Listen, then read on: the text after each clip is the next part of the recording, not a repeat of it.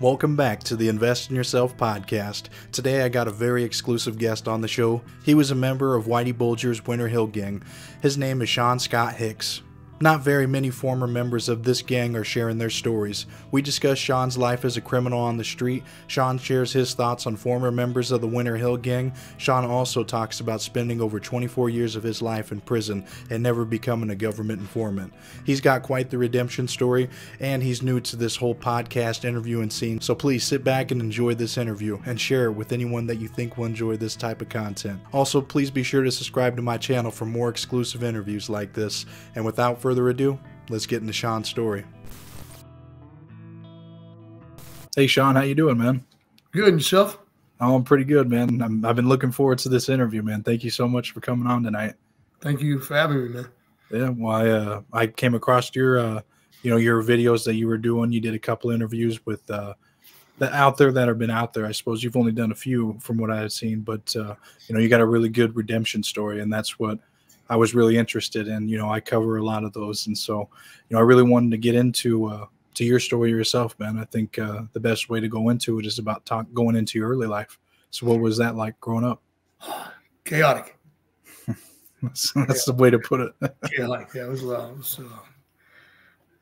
I don't like to. My mom had her issues, the same as we all do, and I wish it could have been different, but it wasn't. But unfortunately, I was born into a family of Irish mobsters, and I just kind of generational thing, man. And I just kind of followed that path. So, for you, when did you start seeing that kind of stuff? At what age? Just right out of the womb kind of thing? Yeah, it was almost like a Bronx Tale type thing, being taken around from the age of like 9, 10 years old. So to Uncle Toby's house.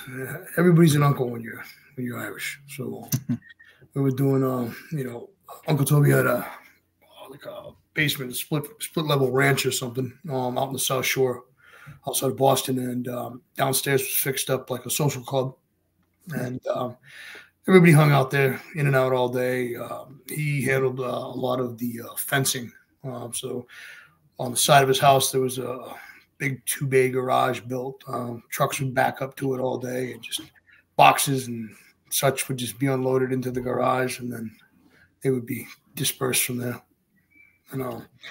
So I was around there mostly as a child, and I was really was with my dad, because my dad and Toby had grown up. They were born in the Depression. My pop, who adopted me at birth and raised me, Jewish gentleman named Henry Simons, Hammer and Hank, they called him. He owned the construction end of the company, but there was always an excuse every day. I never knew why. I'm like, it was fun for me to go by and hang out at Uncle Toby's house, because his wife Kitty would bring down sandwiches and lunch for everybody, and guys would play cards and smoke their cigars. And, it was okay. Well, for the people that you were around in particular were the Winter Hill Gang, wasn't it? That was straight off the bat when these were all your uncles per se that were, grooming you to be a part of that life, right? Yes. So with Whitey Bulger, he was very Machiavellian, he had a South Boston crew, and then over the bridge, what we call over the bridge in the Ponset River, he had a South Shore crew, and then he had another crew. There's like three different boxes, I call them now, as I'm older. And he never let them intermingle per se, because then he would have to share the profits between everybody. So he lived in Quincy. His girlfriend Catherine lived in Quincy. He would go over the bridge to Southie to Rotary Liquors or to Triple O's, and he had on that crew there was Kevin Weeks, Stephen Flemmy, a few other guys. Red Shea's an awesome guy. Pat Dee's an awesome guy. They never turned rat. There's nothing bad you can say about those guys. I myself never turned rat. I just did my time, 24 years, 9 months. And so Jim would come in the evenings across the bridge and collect, whatever he had to. But yeah, they were around. Stephen was with them a lot of times down in the South Shore, but they were too two peas in a pod, so to say. Yeah. So I mean, with your, what was your blood relation to the Winter Hill Gang? Did you have So one? yeah. So to my knowledge, Howie Winter's brother had an affair with my mother, but he wasn't involved in organized crime. He was very respected, nice family, church going, every Sunday. And I was the bastard that was kept in the closet. And I didn't even know anything until I was about 15, I think. Until one day it was said, it's time for him to figure out who he is. That was it. And what was that? What did they mean by that? Just started doing a lot of stuff, learning how to shoot. And, used to go up upstate Maine. At 16, I was bought my first commercial fishing vessel. And then I was bought another boat after I learned that. But before that, prior to that, I was taken out on boats with Uncle Bill and Uncle Jim, not Whitey, another Uncle Jim. Learned how to run commercial fishing vessels. And I think I ended up with 4 boats altogether. So you had all kinds of boats then that they're yeah. So I mean, with with you being trained and groomed into this kind of life, I mean, did you know what you're being groomed to? Be a part of this gang? Yeah. It didn't take long to catch on because you don't. You're riding around with these guys and you are fully aware by that age, 15, 16. And I'm, at Uncle Joe's, it was called Ace Auto in the south end of Roxbury, by the old incinerator, which is now, I think it's a prison. I think they built a prison there. But anyways, it's started put up with a clipping cars, stolen car ring. And back then it was just, we were all under 18, so we were juveniles. So you slap on the wrist if we got caught. So Joe Simpson had a junkyard, Ace Auto. Actually, there was 2 of them, one in Quincy over the bridge and then one in Boston. And we would steal, back then, they had a lockbox, little black lockbox. The keys to the vehicles, because there was no push buttons back then. They would be right inside the lockbox and just shatter the window and then bust the box open with a hammer, a mallet, put the keys in the ignition, and we would drive them back over to the Ace Auto. And they had what we used to call the shop monkeys that would pull the tires off, pull off starters, alternators, take out radios, whatever. We were instructed to take bigger vehicles, Cadillacs, Lincolns, anything that had a lot of weight to it. They would puncture the gas tank, take a forklift, pick it up, put it in the crusher, crush brand new cars, put them on flatbeds and ship them up to Canada for scrap weight. Damn. So, I mean, it was just really a big chop shop operation. It was a chop shop, but it was also a legitimate junkyard. Oh, so, I mean, it went hand in hand with each other then. Yeah. So with that, then I suppose that was like your early encounters with, or your early operations that you were involved with. And then with, Whitey Bulger and everyone else that was a part of that Winter Hill Gang, what was your perception of them? Did they come off as, scary guys or anything like that? No, absolutely not. I just, for the lack of love that I received from my mom, the attention I got from them, I kind of craved it after a while. I thought it was really cool that, they called me the kid or Shano, and I'm like, oh, they give me responsibilities. And then there was a guy called the Whale that used to run the chop shop. But the other kids, I had a crew, I think about 5 or 6 kids, because we were all kids. We were only, 15, 16 years old. And he would really be disrespectful to him. We were supposed to get, I think, about $100 a car or something like that. But he was a degenerate gambler. He had hookers in and out of his office at all hours of the night. And I used to watch him slap the kids around. He'd hand them $50, $40 for a car. They're like, we're supposed to get 100. And you get what I give you. And I wasn't subjected to that. And I finally took it to Joe and Toby. And I said, hey, this guy's a clown. Why why one, he's disrespectful and he's heavy-handed with my guys, and I don't appreciate it. And they said, well, you think you can do better? I said, yeah, I think I can. And that led to an incident late one night in the junkyard where I took a tire iron and beat the guy pretty badly. And they put him in a car and took him to a hospital. And I never saw him again after that. And then when Joe told me to wait in the office, and he and Toby came back, and he gave me the Wales key ring. And he said, there's a lot of responsibilities to come with this before you take it. You still think you want it? I said, yeah, give me the ring. So you became like what was your title, I suppose? We were out clipping cars, and I was paying people what they were promised. Yeah. So that was like your first, promotion, I suppose, in that life. That was the first rung of the corporate ladder. Yeah. How's that? Yeah, there you go. Yeah, well, so I mean, I know there's certain things we can't go into. So I mean, whatever you can't talk about, we'll move past. But yeah, I literally just got off the phone with my lawyer. He's like, well, generally the podcast we've been doing, I get like pre-approved. We do a pre-approved question stuff, but I told him, I said, this is just like a business thing, dude. Yeah, no, I hear you, man. So I mean, after you were involved with this, I mean, what kind of walk through about. What was your next, step into this life? I started collecting money. Caught a couple I think my first, it was a youthful offender back in the 80s or something. Caught like a 60 or 90-day bid for cracking somebody's head. And then it gradually progressed. It was like a proving ground, I guess, for lack of better words. So with you, I mean, with the operations and stuff, like, were you doing your own thing, or you ever giving you kind of orders and you did it, or you had to kick up money to the crew? No, to Jim, to Whitey, I never kicked up money. I would always get a percentage if I did contract work, whatever that might have been. But kind of did my own thing. I was kind of insulated, I guess, for lack of better words. I just kind of did my own thing. Yeah, and I mean, with him having 3 crews, I mean, that's and he didn't even want you to interact with any of the other ones. Did you ever come across them, or talk to them, or how did you find out that he had 3 crews? Or everybody knew, it was common knowledge. He had Kevin 2 weeks. We all know 2 weeks took him 2 weeks to flip.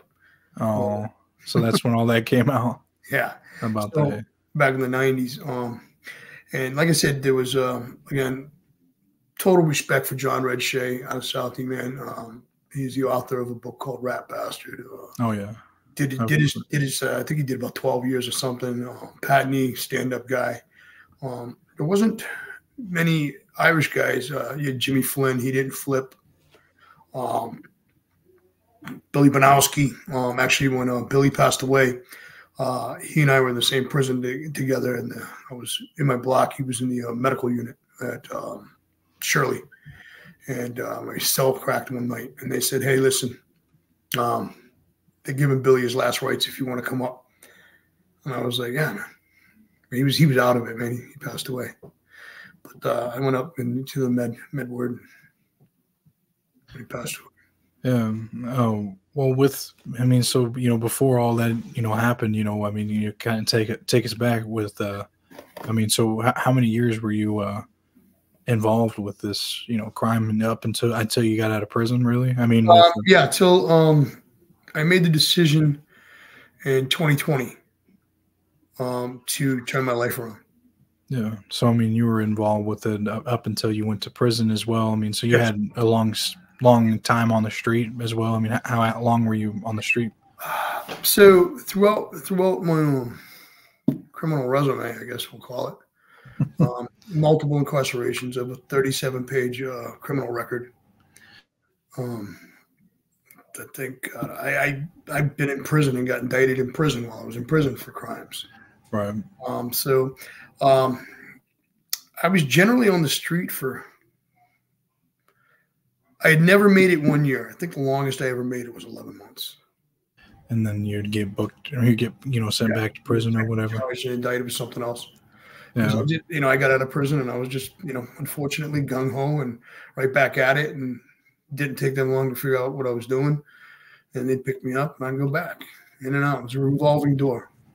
So what do you think was getting you busted? I mean, what was your character on the street, or what were you slipping? The feds why were they watching you so much? It wasn't the feds; it was the state police, Boston police, task force then at that time, and I just think that I was a fucking cowboy. I didn't give a fuck.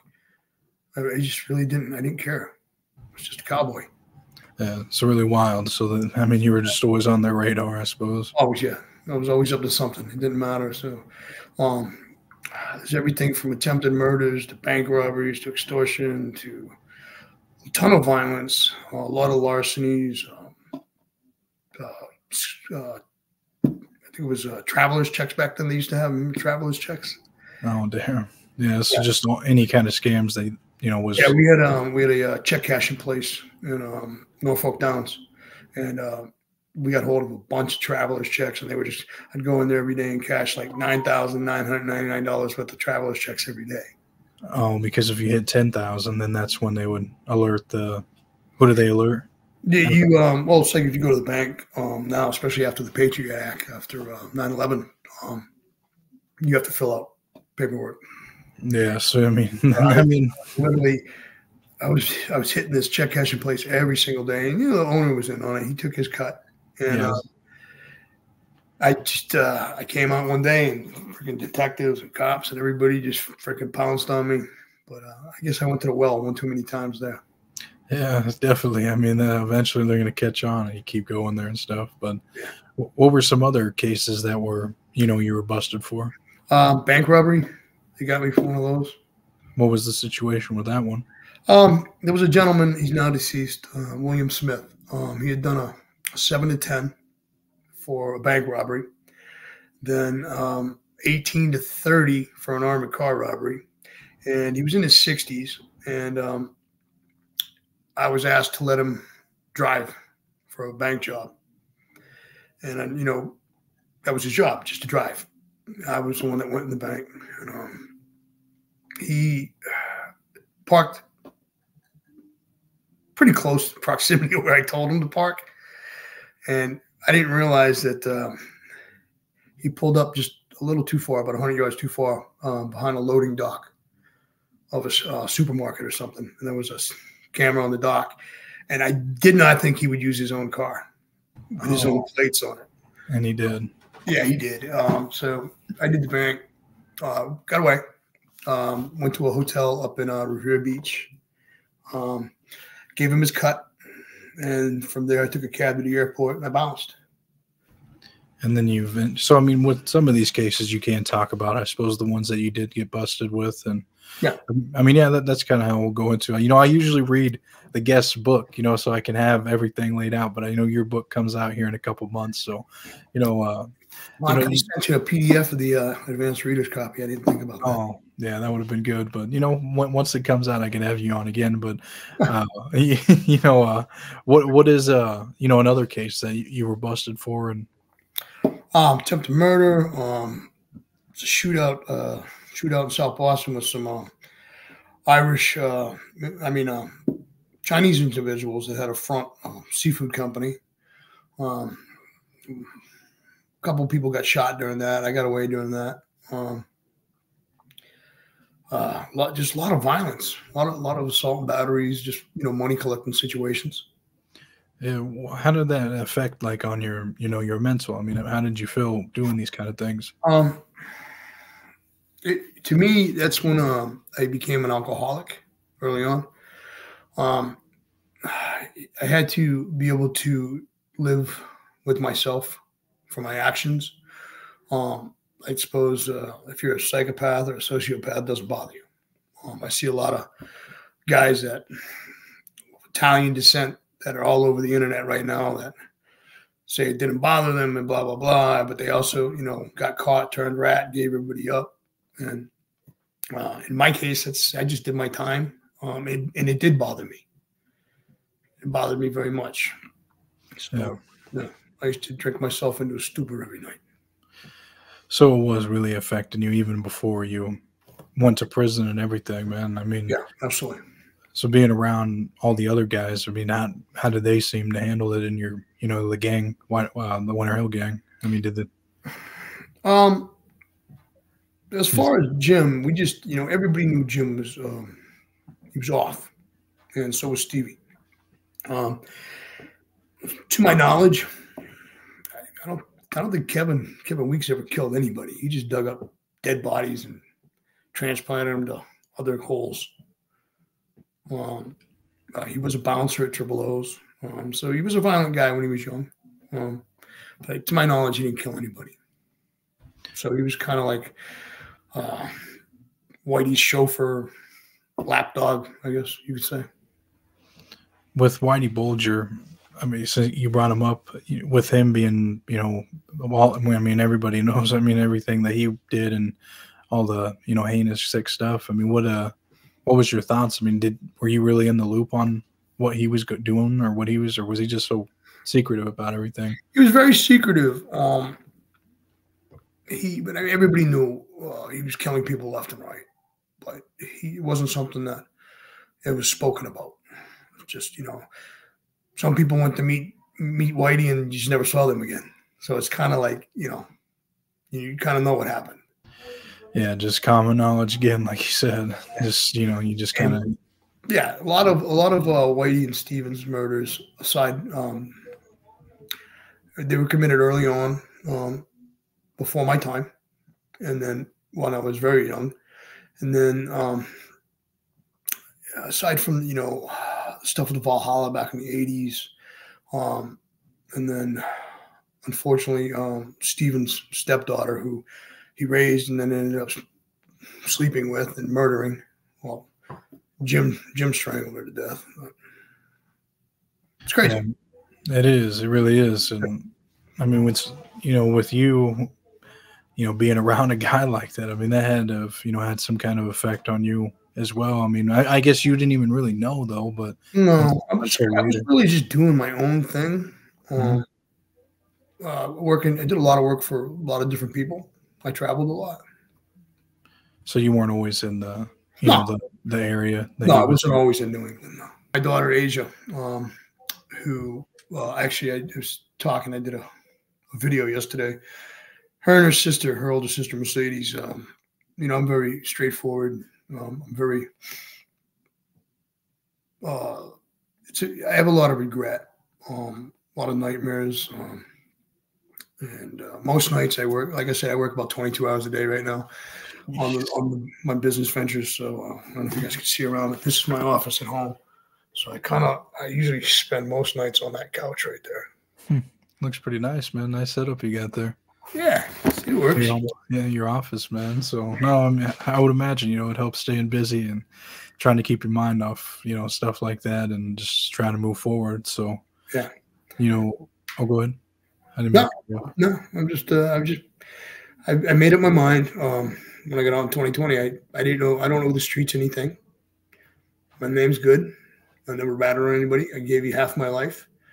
I don't want anything to do with this anymore. You leave me alone, I'll leave you alone. Well, so, we can get into that. It's like, so with your last big sentence, what was that for? Because you got 24 years and then after that you left and, well, no, I didn't do 24 straight. It was always 3 here, 7 there, 5 here, a couple here. You could have you could do multiple indictments, and it's up to the judge's discretion whether he runs them concurrent or not, which means you could have 5-year sentences, which would be 25 years, or he could run them concurrent, which means they all run at the same time, or consecutive, which means do your first 5, then start your second 5. Oh, okay. Yeah. But you ended up, what did you get for this last one then? The last one, the prosecutor wanted the max. Judge sentenced me to the max, and then he commuted it immediately. What does that mean? He gave me the max, and then he reduced it immediately. Oh, so I mean, what did they do that for? What's the purpose? I think it was the circumstances of the crime. It was an assault on a pedophile. Oh, while you're locked up, or while No, you're on the no, street? on the street. Oh, okay. Yeah. So I mean, it was just an assault on an individual like that, and then Yeah. you ended up getting how much? So how much time did you eventually get, like, for that? Like, I think it was 2.5, 2.5, 2.5. So oh, it would have been 7.5 years or something like that, or 15 years. I can't remember how they structured it, the prosecution. So he hit me with the max, and then he just said, and now I'm going to commute it immediately to 1 year. oh, The okay. last sentence was just a what we call a skid bid. They sent me back for the tune-up for a year. A 2.5. I think I did like 10.5 months on it. Oh, well, so after you got out, I mean, that's when you were ready just to leave that life behind, and Yeah. the Winter Hill gang was still on the street, but it wasn't the same as the guys that you were around. Yeah, I bumped into a few younger guys, 20s and 30s. They were calling themselves that, and I politely asked them, don't do that. That's run its course. Call yourself whatever, but the reality is, the last survivors, which I would say would be Patney, and even with Red Shea, he was pretty much just with Whitey in South Boston, so he was a straight Whitey crew. But Patney was definitely awesome guy, gentleman. Nothing bad to say about Pat. Nothing but respect for Pat. Some of the old regime, I think my conversation with the younger guys was, I've never done crime with you and I've never done time with you. So go call yourself whatever, but not that. What'd they say to that? What were they going to say? They didn't have much to say, huh? No. No. So I mean, so after that, you just, I mean, did you have to approach them to leave the gang, or who'd you have to approach? I mean, probably the guys I didn't have to approach anybody. No, you didn't? No, I think what everybody was looking for was for me to come home and take over and, put the pedal to the metal and bring it back to the glory days. And that wasn't happening. At that time, my children grew up without me, my oldest daughters. And when I went to prison, when I started going to prison originally, they were in diapers. They were, 2 years old, 3 years old. Yeah, really young. I came home, and when I finally got home, they were grown women. My daughter, Asia, who's 26 right now, she'll be turning 27 in a few months. She had her first child, my granddaughter Evelyn, when she was 17. My daughters were separated. Their mother was a screw up, and they got taken into the system, foster care, and then bounced around, and eventually adopted by 2 separate families and separated. And Asia was the first one to seek me out at 18, and now she's 3 children. She was just here. She spends a lot of time with us here. And, so you were able to reconnect then? Yes, yes, yeah, absolutely. Yeah, I mean, that had been, rough, going and being in prison and then getting out, and she's just all grown up essentially when you're ready to, turn your life around and really make the difference. Yeah, I have a lot of remorse, but I take responsibility for what I did. But again, I'm not gonna be the person that says, "Oh, I'm a victim of my circumstance," my environment, or circumstances, or I had to do it. I didn't have to do anything. I could have done anything I wanted. Unfortunately, at that young age, I liked the attention that I didn't get from my mom, and I just rolled with the punches on it. But as things progressed, it's fun when you're 15, 16 years old and you're clipping cars every day and you're making, a ton of money. You're making thousands of dollars a week as a teenager. And then when the violence started, that's when it started to really weigh heavy on my head, my mind. Yeah, I mean, because it goes from just, fun and games to actually being involved with violence and people getting hurt. And yeah, because it took me a long time, probably right until I got out. August of 2020, I got out. Yeah, August 17th, 2020, I got out. And during that brief period I was back, I was like, I don't want to say it was an epiphany or the aha moments, but I really reflected back over my life and took stock of myself and the carnage and the chaos and the pain that I inflicted on people. And finally, I just said, it doesn't matter what it was. There's really no such thing as a victimless crime, because, I could have done something to somebody like myself that was a piece of crap, but somebody loved them. Somebody, family member, a child, a wife, mother, a father, who knows? So there's really no such thing as a victimless crime. So there's no justification for that lifestyle. So when did you, when you got out, I mean, what made you want to make this change and, stop being involved with that?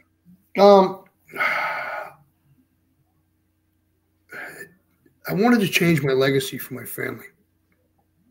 I didn't want to just waste the second half of my life. The first act was over. I already screwed that all up.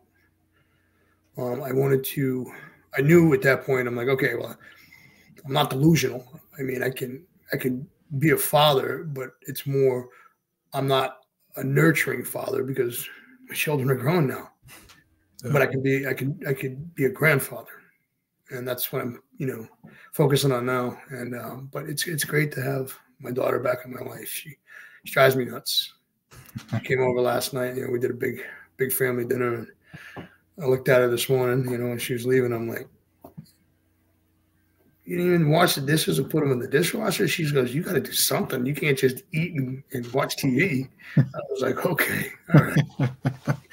Yeah, well, I mean, it sounds like you really reconnected that, to be joking around and everything and having a good time. That's just cool, man, because I'm sure, it definitely had to been, maybe tough at first because, some kids, when they have their parents locked up, they don't want nothing to, do with them after the fact.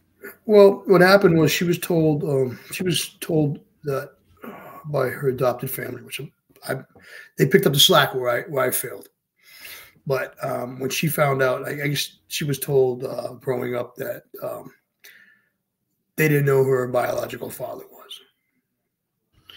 Yeah, and they did. So they were just lying. Yeah, I guess she, as the story goes, she was putting away, I don't know, Christmas something or other in the attic, and found a shoebox with some newspaper clippings in it. And I own a construction company as well. Go figure, right? Everybody owns a construction company. You ever had anything to do with organized crime? Apparently. Yeah, I guess. It's. I was checking on a job site, and there was a young guy. It was his first day. I just stopped by to check on the crew. And I went up on the staging, and as soon as I stepped up on the ladder that was against the staging, everything went sideways. And next thing you know, I was in the hospital, partially paralyzed for about 5-6 months. And I was laying in my hospital bed. And here comes this skinny little girl walking in, covered in tattoos, holding a baby. And she was with her adopted mom. And she said, "Do you know who I am?" And I said, "I'm assuming you're one of my children." You could tell. Oh, yeah. Yeah, man. Oh, yeah. And we've been rebuilding our relationship since then. Well, good. Now she's on her third child, Malachi, my grandson. He's about 9 months old now. But my 2.5-year-old Sarah, she bounces around. And then we have Evelyn. She's the oldest. And she's 7. And yeah. Learning. Yeah. I'm sure it's a learning process, man, because, I met a wonderful, wonderful woman when I got out. And when I got out, I had made my mind up so much where I went to a meeting to tell everybody I'm out. Don't use the name. I was offered a lot of money. And I turned it down. And this is in August of 2020. I didn't have a car. I think I had $43 in my pocket. And I had a friend that I actually was locked up with. He said, "Dude, I got a 1-bedroom apartment, and my girl's not going to like it, but you're welcome to the couch till you figure out what you're doing." And I spent a few weeks on his couch, and my federal attorneys reached out to me and they said, I didn't even have a cell phone. Actually, they called my friend.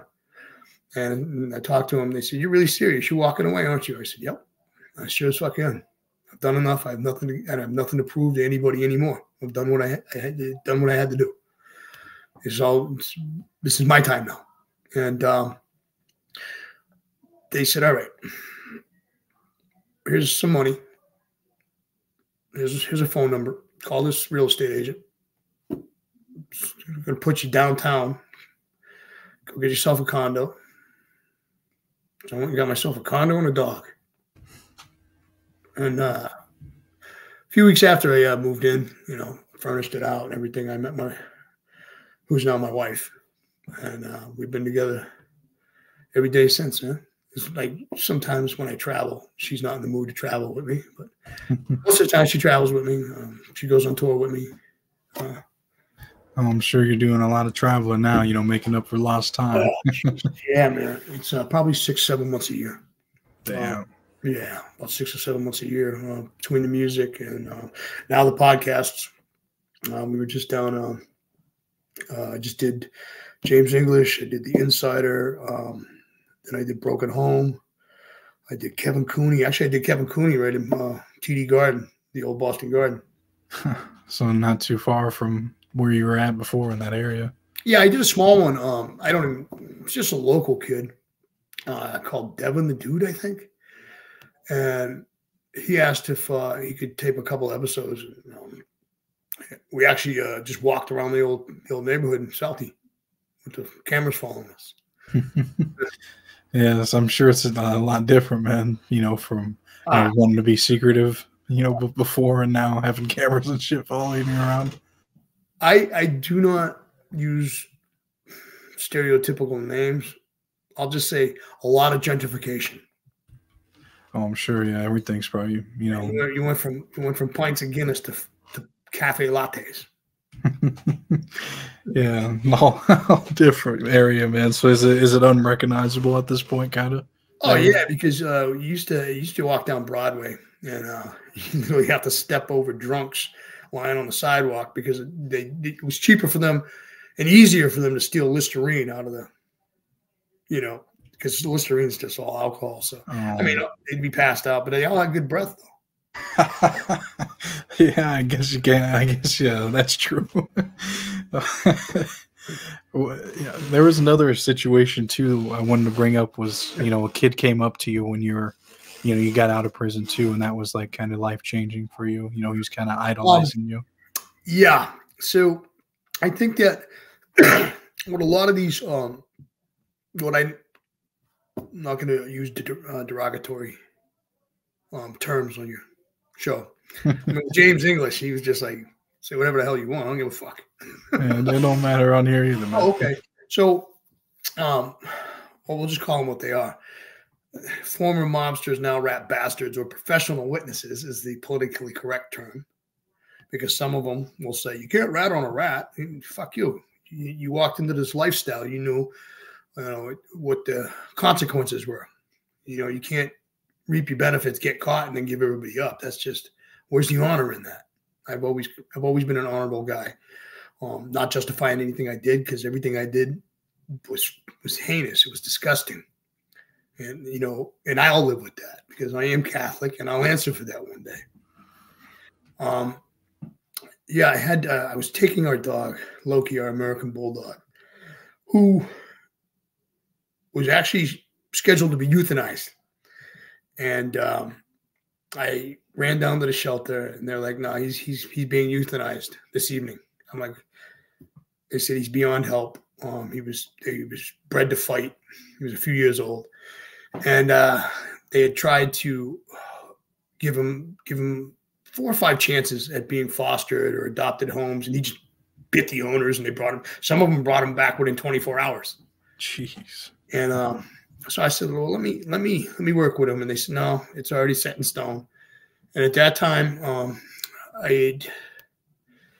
my lawyers had given me a loan to get back on my feet. I made a sizable donation to the shelter, and they pulled him out with this choke collar out the back, and they took it off him, the cable off him, and he's growling at me. And then he finally calmed down, and I went to pet his side, and he tore my freaking hand open. Right, I got yeah, first day within 10 minutes. And they said that's why he's being put to sleep.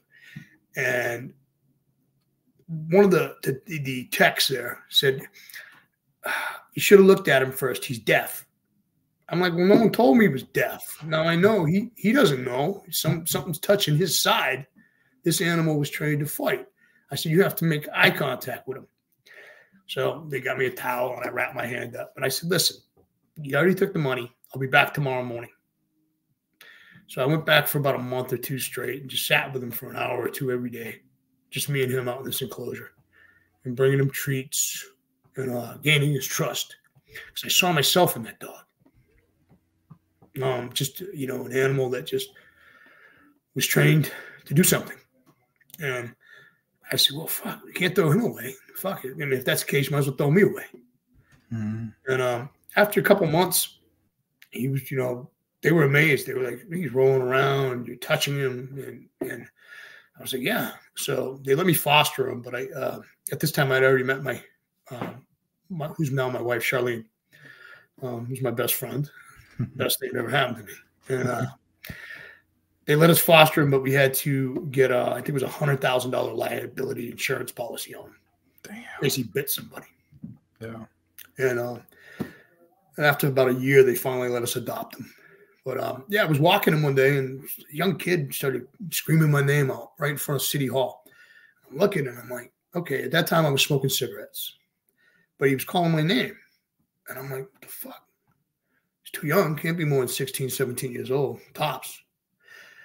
And I'm like, oh shit, well, maybe I did something to one of his family members, his dad, his uncle, or older brother, or something. I don't, you know, something. And he came up to me and he said, hey, you're Sean Scott Hicks, right? And I was like, yeah. Do I know you?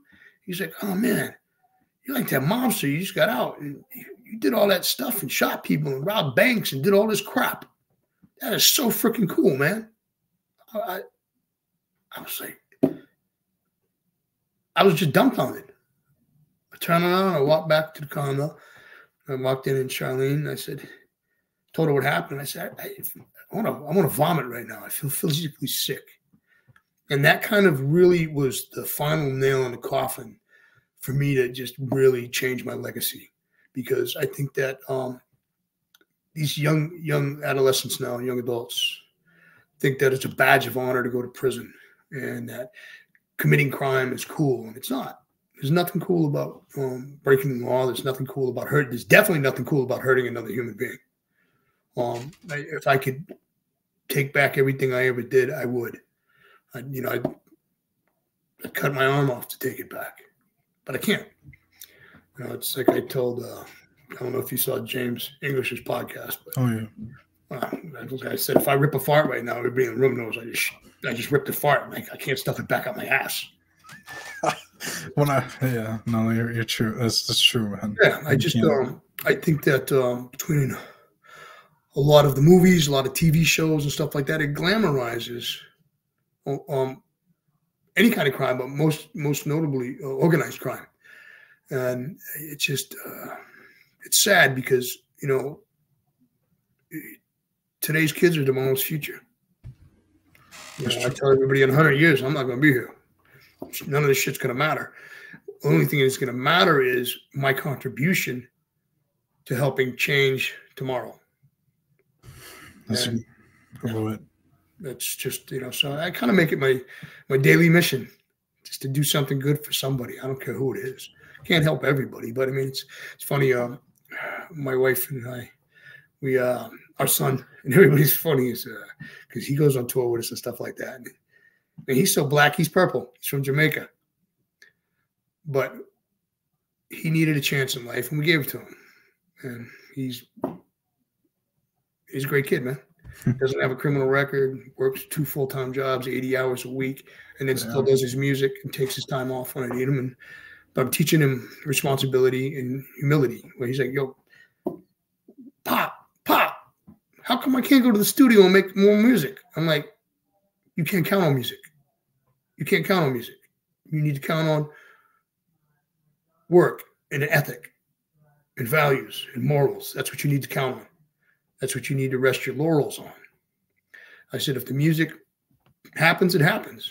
But you got to have something to fall back on. Because, you know, with especially where his genre of music, hip hop,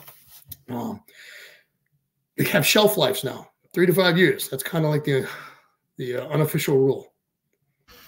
Yeah, you can see that now. I mean, it seems like this, you know, they do trend for a little while, but then they start to fade away. Then what are you gonna do?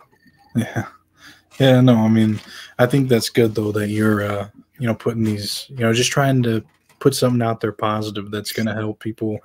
Whether, you know, I mean, if you were to continue to live that life, what benefit would that had on society versus you changing around and speaking your past? That's more beneficial.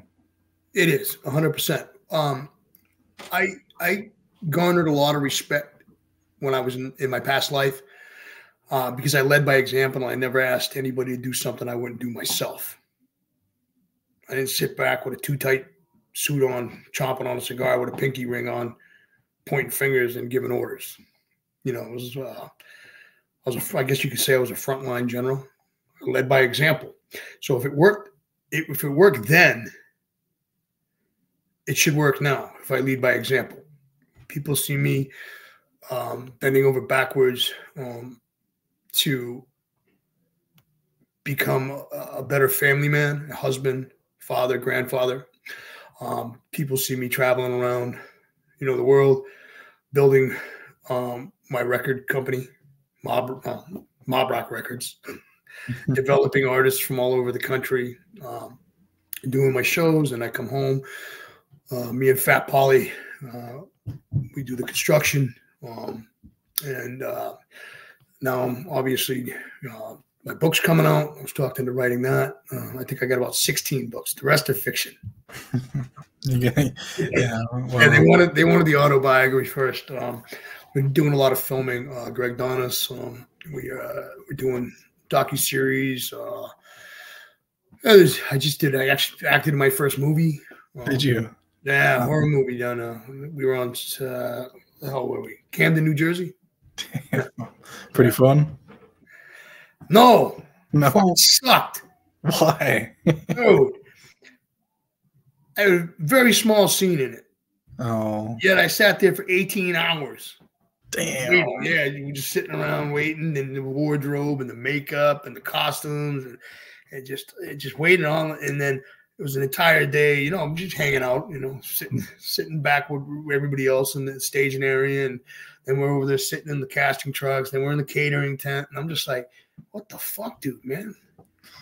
What the fuck's going on here?" Then finally, they're like, "Here comes somebody with a little walkie-talkie." They're like, Sean, come on, they're ready for you. Cameras are ready." I was like, "Fuck, okay."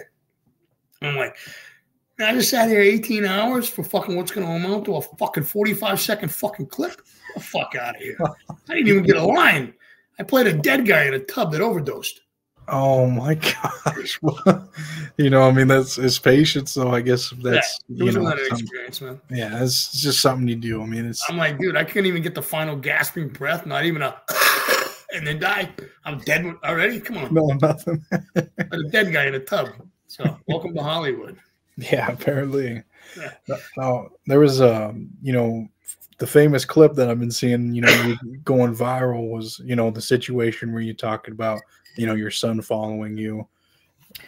Yeah, you know, too. Unfortunately, I won't badmouth his maternal aunt because my 3 youngest, she stepped in, and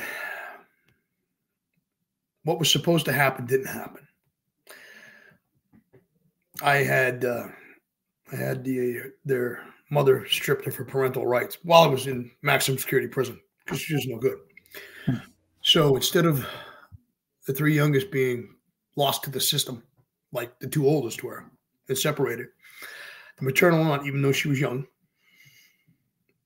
stepped in and was granting guardianship until I got out of prison. And she received money every month to take care of the kids. And then when I got out, that cash grab was too tempting, and because of my record, we actually went through 3 different judges during the course of 4 years of. I used to come in from the Susan Baranowski Supermax prison for hearings. Sometimes I go in and my lawyer would say, "Sean, you don't have to be here. You're not even going to go out in the courtroom." I said, "If it has anything to do with my children, I want to be there. You can come back in the lockup and tell me what they said." And when you're being transported like that, I'm getting woken up at 4 in the morning, taken down on the way. It turns into a 15, 16-hour day. And sometimes I never even went to the courtroom.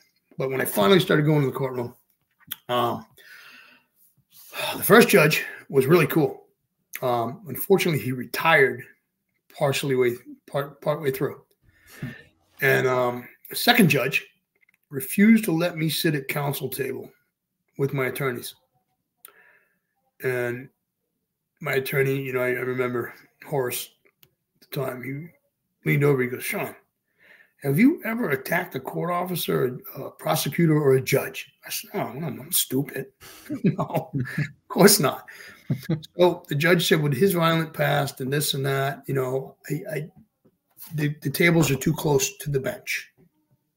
Okay. So my lawyer, said, "Your Honor, with all due respect, as soon as this hearing is over, I'm going to file a motion for you to suppress yourself from this case because you're biased already. There's no reason, there's no basis for you to not let our client sit at the table with us." So she, it had to go through a board of review of judges and whatever. She had to recuse herself from the case. And then we had to wait for another judge to be assigned. And this all takes a little while because it's nothing in the court system just works fast. No way. So finally, the third judge, at this time, I was free now. I had wrapped up my sentence and I was out. And she looked at my record and she said, "Unfortunately, there's some very troubling stuff on your record with no statute of limitations.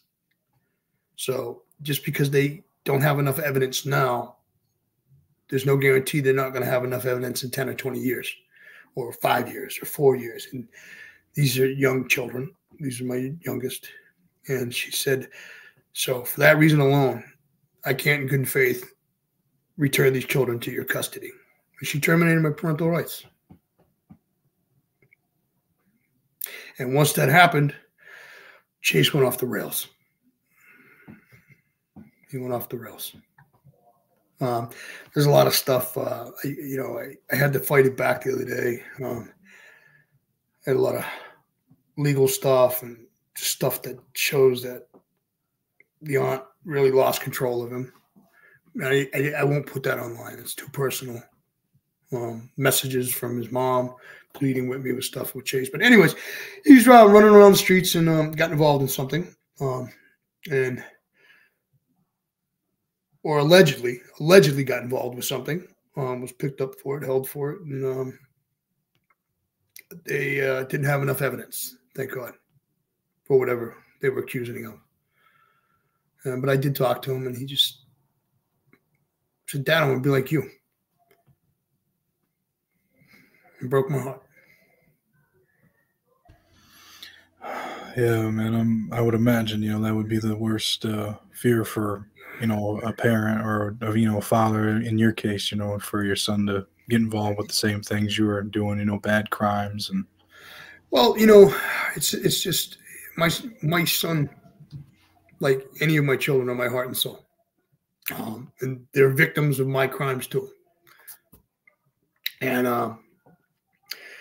he's no different than any other kid out there. I'm sure he's running around out there like a renegade, saying, "You know who my dad is?" And it's big shoes, I guess, to fill. But I'd rather him see me, my wife and I had begged him to come live with us. I said, "You go back to school, you do whatever you want to do. Just come live with us." And he said, "No, I'm doing what I want to do like you did." Okay.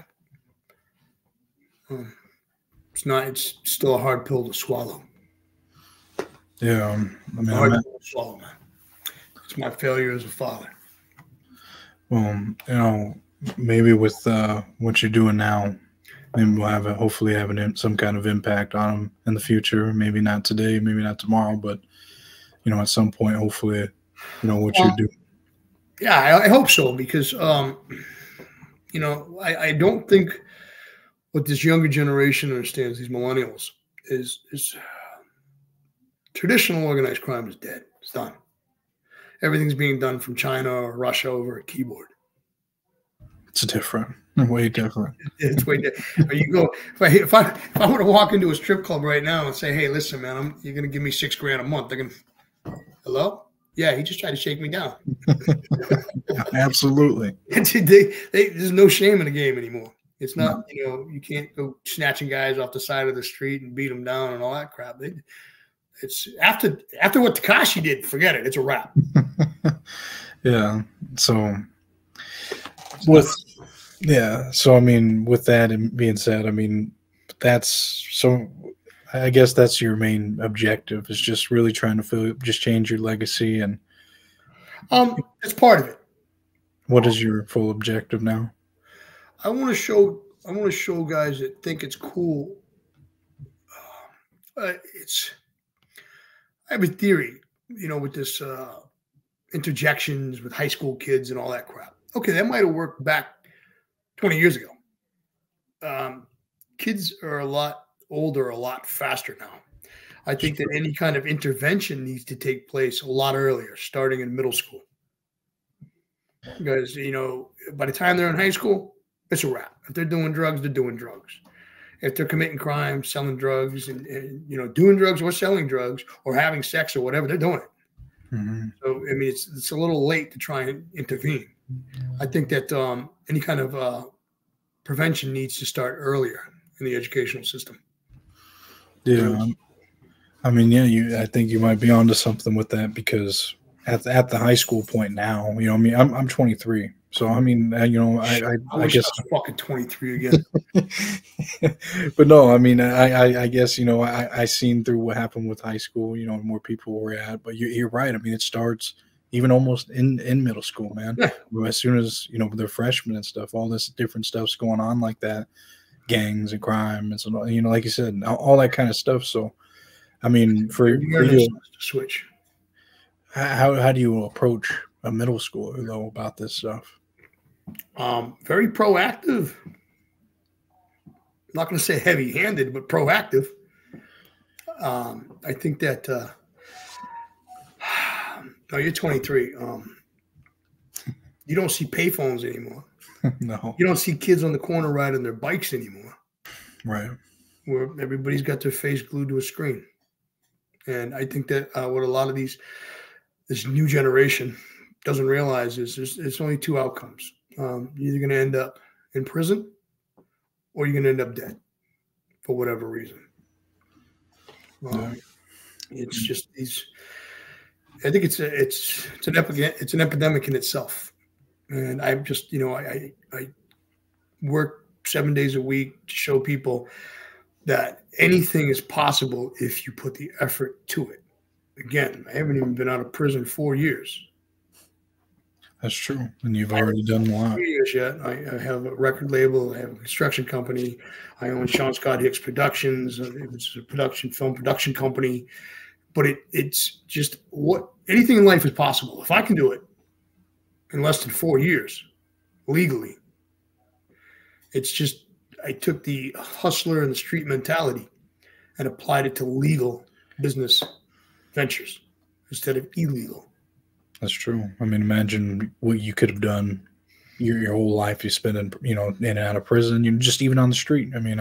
Look what you did in 4 years. 4 years. If you follow me online, you guys, everybody that sees this, man, I'm an open book. Literally, I'm an open book. And you will see world-class musicians, world-class actors hanging at my house now, man. It got to a point where my wife's like, we've outgrown the house because of your friends coming in from all over the world and all over the country just to hang out with you and just chop it up and work on projects together. And I've got probably one of the most famous actors sitting in the living room with my cousin right now. He's been hanging out with me for the last 3 weeks, he's living in my guest house now. Really? Yeah. Damn. Yeah, well, I mean, that's good in itself. That's a blessing, man, because... You know, I had Angelo Moy here for a few weeks. My wife was not happy when he started playing that goddamn saxophone at 6 a.m. He's the founder of Fishbone, one of the most iconic ska bands in the world. I've got Rudy Youngblood sitting in the living room right now, this Jaguar Apollo, the star of Apocalypto. Damn. So, I mean, he's got 30 films under his belt. He's like me. He came from nothing off the reservation and became, you know, world famous. Freaking sat down with Nelson Mandela. I wish I could have done that. I would love to talk a few things, but I mean, it's anything. You can make all the excuses in the world. Excuses are like assholes. Everyone's got on and they all fucking stink. Bottom line, if you want something in life, you put the work into it, it's going to happen. It might take a while, but I mean, I kind of, when I got out, I had a 5-year plan. I said, in 5 years, I want to do this, I'm going to do this, I'm going to do this, I'm going to do this. And I'm doing it step by step. Set some goals. Yeah, you set goals. You don't set the bar. You don't set unrealistic goals. Those dreams are grandeur. But I mean, who would have thought December 2nd and 3rd, we're headlining a freaking music festival at Caesar's Palace in Atlantic City. Would you be able to imagine that 4 years ago? You know what I mean? When first getting out of prison? No. I was sleeping on my buddy's couch. No. They had very thin walls, and I was listening to his girlfriend going, "Why do you have to bring that guy in this house?" And I'm sitting there going, "Oh, man." I felt bad for the kid. Like, oh, man. Yeah, well, look, you worked your way up. I mean, you've done so much things since you've been out, so... I mean, once that book comes out, I mean, you're just going to get more and more exposure. I mean, it's going to, keep, I mean, we're in December right now, December 19th. So let's see where you're at in a couple months from now. Yeah, a couple months from now. I mean, even I heard from James English. He's over in Dubai right now. He was like, I didn't expect this. I said, neither did I. I thought I'd get a couple million views, not where we're doing 100,000 views an hour. That's insane. It's fucking nuts. We didn't expect it. And my agent just called me. He's like, all right, you're closing in on, I don't know, 80 million. I think it was 80 million yesterday. He's like, you're going to hit 100 million by Christmas. And I'm like, is that good? He goes, yeah, that's real good. Yeah, that's real good. Just like, whatever, that's great. More. But man, we're doing good. I think that we're going to do a follow-up show with James English. Good idea. Yeah, I think they're going to do it right here at my house. Because my wife, I left it up to my wife to find the new house, and somehow we ended up with this freaking 6,000 square foot mansion out in the middle of the mountains. Well, you let her pick it. Happy wife, happy life. She puts up with freaking all kinds of people just fucking coming in, hanging out with weeks at a time, and I'm like, yeah, we're working on something. Yeah, well, I mean, that's awesome, man. She sounds like she's very supportive of you and what you got. She comes from a very storied family from Charlestown Projects. Yeah. Of armored car robbers. That's Patrick. Yeah, so she's been around all that the stuff that you were involved with. Fitzpatrick or Fitzgerald? I don't know. I think they're both of them. Fitzpatrick, Fitzgerald, the Burhoes. I guess it's what the fuck is Archie? Anyways, her uncle. When I first met her uncle, he was in his fucking 80s, and he was being he was on house arrest at another uncle's house. He had a bracelet on, and he I don't know, he had done at least 40 or 50 years for armored cars. And damn, I was like, damn, you just got out? And he's like, yeah, now these son of a bitches are trying to stick me with murder and 3 cops in the 70s, but they can't find the evidence. I was like, okay, that's probably a good goddamn thing. So finally that went away, and he moved out to Arizona, but he's a funny little bastard, man. We were filming a reality show that's in post-production right now. Mm-hmm. We showed up at the cameras. He was looking out the curtains like this. What the fuck is this? Yeah, well, I mean, sounds like, he's been around a lot of stuff too. So, I mean, with her being around it, I mean, it's just all, it's good though. I mean, she can understand the background that, you were involved with and whatnot. Well, yeah, eventually he did an interview and let him film him. Oh, did he? Yeah, after I talked to him for a little bit, he said, all right, you come from good stock. Good stock. Yeah, good stock. Yeah. What can you say, right? It's older generation. But Yeah. I mean, in all seriousness, it feels good now. I had a young lady, a student that was working on her doctoral thesis from Northeastern University, and she got a grant and contacted me and said, "I want to write my thesis on you." Wow. On how, yeah, and she said that somebody with such a violent past and such a broken and shattered upbringing as a child could turn their entire life around, and she did. See, I mean, there's lots of people recognizing what you want to do now. Yeah, it's lead by example. It's if I can do it, anybody can do it. That's it. It's as simple as that. I got out at 49 years old, 52 now. I said, frick it, you know something? I'm going to be a rock star. I'm a rock star. I want to write a book, another book. All right, so I wrote a book, got a major book deal. Then it's just, the floodgates opened. Everybody was like, this and that. And my wife was laughing at me earlier. She's online because thank God I'm a one of one on all search engines. Oh. She's reading all these celebrity pages, and she's like, they don't even do their research, do they? And I was like, no. So they said that Asia was my and her daughter, which she's her stepmother, but they had my daughter Asia listed as 2 years old. Really? Yeah. So they just whatever they put it on. I think that since everything went viral, they're just in a mad dash. Like I think it's comical.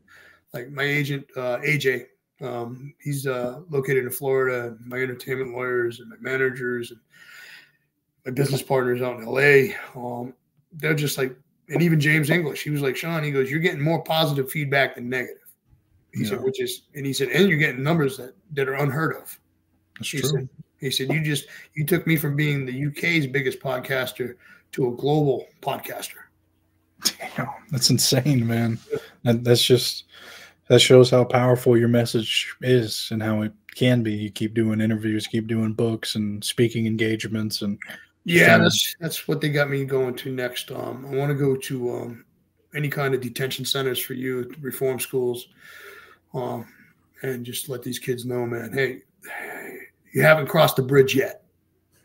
Because once you go over the bridge into adult sentences, it's harder to come back. Not saying it's impossible. I'm proof of that. You are. But it's a lot harder because, during the course of giving up 24 years and 9 months of my life, missing my children growing up, and coming home to them having children and being grown adults and being shot 4 times, stabbed 6 times. And once you cross that bridge, it's hard to turn around. There's not as many U-turn areas. No. So if you can nip it in the bud, yeah. And if I can contribute to anything, I have to. It's another passion in me. There's nothing fun about getting shot or shooting somebody. There's nothing fun about any of that. There's nothing glamorous about it. Because once you hear those steel doors start clanging behind you, and it's not just one, there's a bunch. All the way down the hallways, all the way into the block, your Sally ports, then your cell. And then you're sitting there, you're there. Just you in that cell. No one's doing that time but you. You're doing it day for day. And, unfortunately, I was always in like a 23-hour-a-day situation. So I got an hour. I mean, one time I was it was Norfolk State Prison. It was called the RB, Receiving Building, but that's where they had the hole. And on the roof, they had dog kennels where they used to put the dogs. Mm-hmm. That was our rec area up on the roof in a kennel, dog cage. Oh, you would go in there? Yeah, not a dog. Oh no, they didn't put the dogs in there anymore. It was deemed inhumane. Jeez, man. And so when I took a shower, it was a cage around a shower head, and I had to take a shower with shackles and handcuffs on. There's nothing glamorous about that. And I just don't think that kids committing crime today, man, realize that. Might be cool when you're on the street and your friends and whatever you're doing. But then, you get caught, they're not with you. It's 100% true. They're not with you. You're all alone. No, you're absolutely right. I think with this episode, people could really learn, get in front of the right people. I mean, hopefully someone shares it to someone that they think needs to hear it, because there is, a lot of people that watch these shows have family members that are involved with it, or kids even, man, grandchildren. I mean, it's terrible, but I mean, it seems like there's a lot of people with family members impacted, man. Yeah, I mean, when we were shooting a reality show that's still being edited right now, and I told my daughter, I said, you don't have to take part of this. She goes, I want to take part in this, not to be famous. She goes, there's nothing really unique or special about me. I'm not the only child in the world with an incarcerated parent, or a parent that's been incarcerated who grew up in a system. She said, so if I can reach someone in my age demographic in their 20s, I want to. It's personal for her. Yeah, it was very gut-wrenching. More gut-wrenching than anything I've done to date. I learned a lot of stuff that happened to my daughter in foster homes. Well, sorry to hear that, man. I mean, that's, like you said, we just move forward, and, you try to be there for him now, and that's all you can do. I mean, like you said, you can't go back. So, yeah, I mean, it's, again, I just hope that, can't save everybody, but if you can save one or two, man, or any percentage, small percentage, it's worth it. Absolutely. Well, I appreciate you coming on, Sean. And, do you got anything else you want to finalize? Any words, promote anything, or? Yeah, I want to promote, get an education. Mm-hmm. Don't commit crime. Look at what I've done in a short period of time. Mob Rock Records, Test Human, Diamond Cut Drums, production companies, clothing lines. This is one of our clothing lines. PMA, Positive Mental Attitude, all day. I like it. Author. Husband. But most importantly, a changed man who's trying to be a productive member of society. That's right. Well, thank you for coming on. Sean now got his heart in the right place to want to do better and becoming a better person. If he can change his life around, anyone can. Sean is doing his best to make an impact on at-risk criminals and changing his legacy for the better. Please comment any key takeaways that you got from this interview. Please share it with anyone that you think will enjoy this type of content. Also, please be sure to subscribe to my channel for more videos like this. I got more exclusive shows coming, so please stay tuned. At the end of this video, a playlist will pop up of all my other Mafia-related interviews I've done in the past. The last thing that I'll bring up is my other podcast that I do. I co-host that with Salvatore Polisi, who was a former member of the Colombo crime family. On that podcast, we cover Sal's life in the Mafia. To access that podcast, it's on the same YouTube channel. All you have to do is go to the playlist tab and click A Lifetime of Mafia Tales, and you'll be able to see all of our episodes we've done on there. So thank you again so much for tuning in to another episode, and of course, we'll see you on the next one.